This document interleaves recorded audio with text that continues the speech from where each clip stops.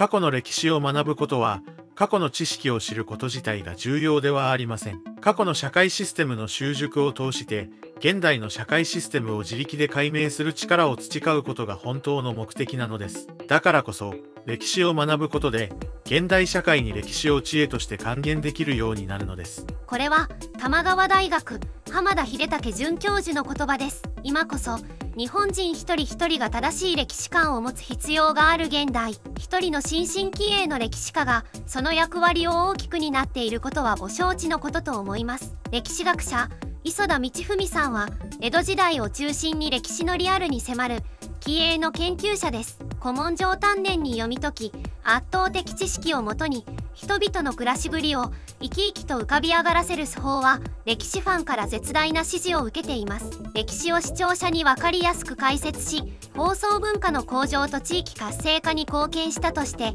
第15回 NHK 地域放送文化賞も受賞されています。好奇心に導かれるまま、何でも体験して学ぶのが磯田さんの一貫したスタイルです。過去の暮らしや発明を追体験することで、独自の歴史観が形作られていったと語っています。一方で、2003年の武士の家計簿、加賀藩御算用者の幕末維新から2023年最新の徳川家康、弱者の戦略まで数多くの著作を持ち、歴史作家という一面も併せ持つマルチな歴史学者です。そんな磯田さんが映画化もされた無私の日本人を執筆した時、大変貴重な体験をしたといいます。しかしそれはまさに磯田文学の再出発点ともいえる体験だったのです。それは何だったのでしょうか。詳しく見ていきましょう。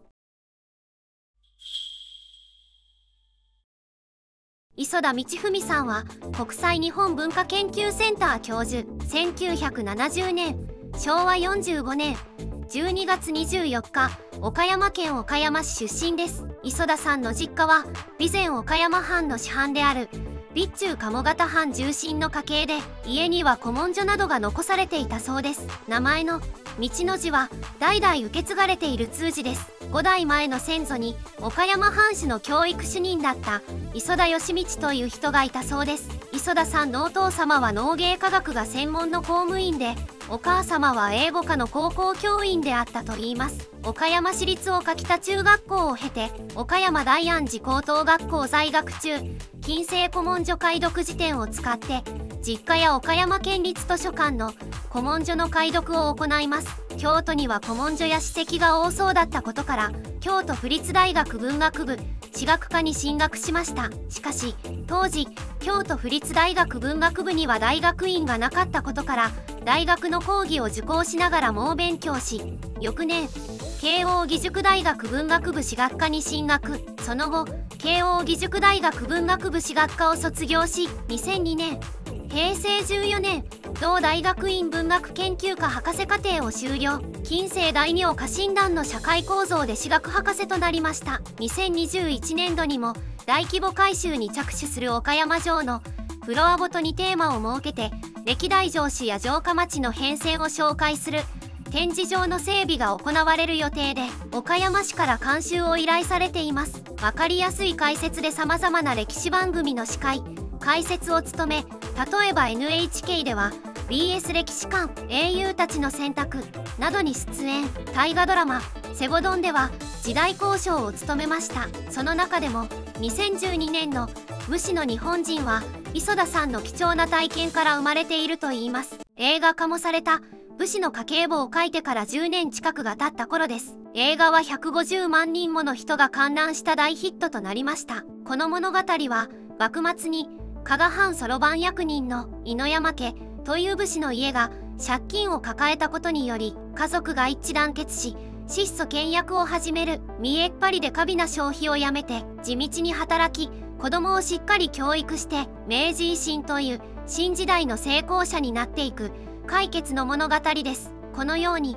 武士の家計簿は原作も映画も作品としてはこれ以上ないほどに幸運な道をたどった申し分ない作品であったはずであったと磯田さんは振り返ります。しかしところが私はどうも落ち着かない。映画が悪いというわけではない。武士の家計簿で書いた苦境に至った時、人は現状を嘆いても仕方がない。人に必要とされるような技術知識を身につけることで生き延びていかなくてはならないという原作のメッセージ自体は今でもその通りだと思う。しかしあれは解決なのだろうかと思ったのであると話しています。ちょっとピンとこないかもしれませんが、要は倹約して犬山という一個の家族が豊かになっただけで、本当は日本全体としては何の解決にもなっていないのではないかということなのです。幕末日本の本当の問題は、武士の国家というものが戦もないのに多量の人員を抱え、将来の幸福には全くつながらない形式的儀礼に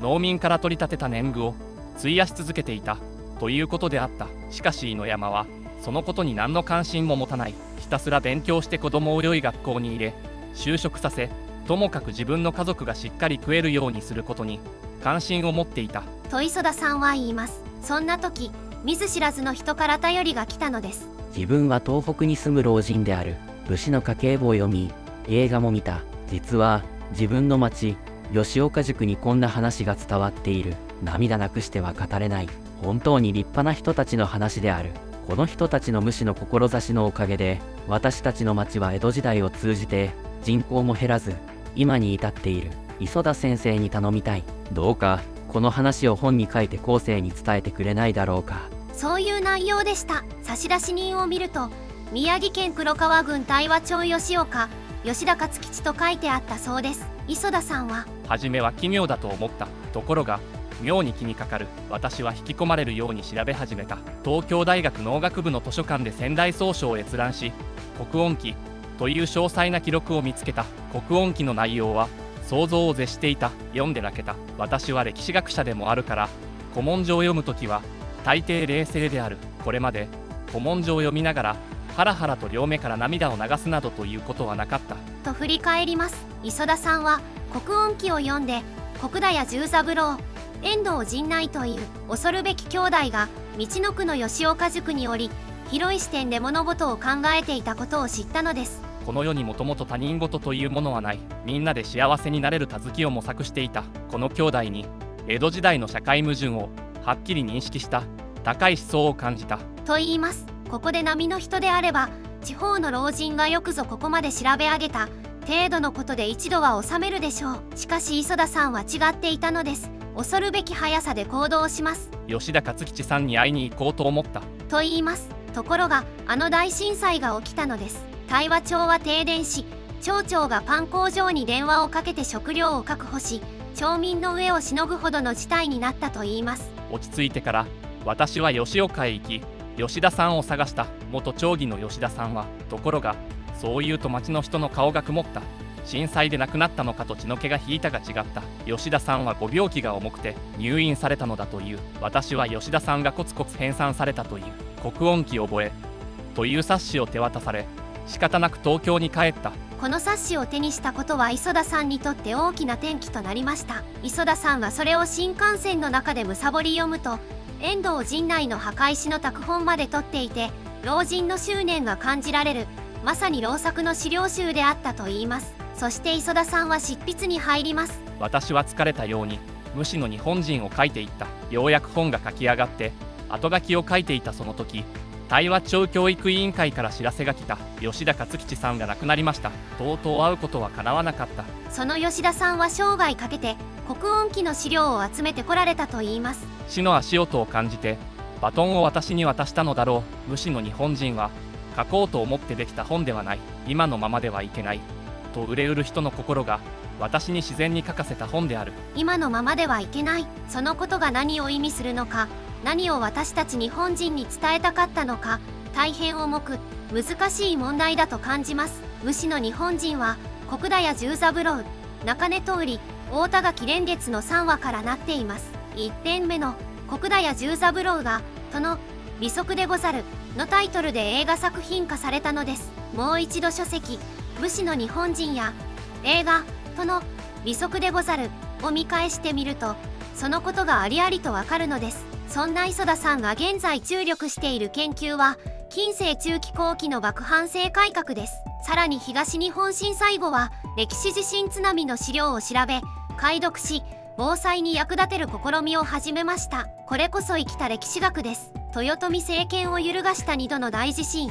1707年の宝永地震が招いた富士山噴火、佐賀藩を軍事大国に変えた台風、森重久彌が遭遇した大津波、資料に残された災いの記録を紐解くと、もう一つの日本史が見えてくるとした2015年の著作「天才から日本史を読み直す先人に学ぶ防災中高新書」、これが小牧・長久手の戦い以降の秀吉と家康の関係の新しい解釈に大きく寄与したと言われています。また最近では自治体と連携し、伊賀・甲賀など忍びの古文書を調査しています。感染症の日本史についても研究しています。磯田さんの斬新な視点、解釈によってうずもれていた新たな歴史が生き生きと映し出され、学ぶ側の我々に大きな期待を与えてくれることは間違いありません。これからも磯田さんへのニーズはとどまることはないでしょう。今後ますますご活躍されることを心からお祈りして、このお話を終わります。この動画がなかなか良いと思ったら、いいねとチャンネル登録をお願いします。それではまた次の動画でお会いしましょう。ご覧いただきありがとうございました。